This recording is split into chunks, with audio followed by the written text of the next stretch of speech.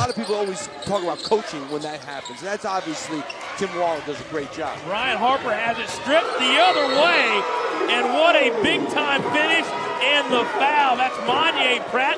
Takes out our cameraman. The finish and a chance for a very impressive three-point play. That was impressive athletically. He goes up, and I'm surprised that Brian Harper tried to get that one because he was way behind.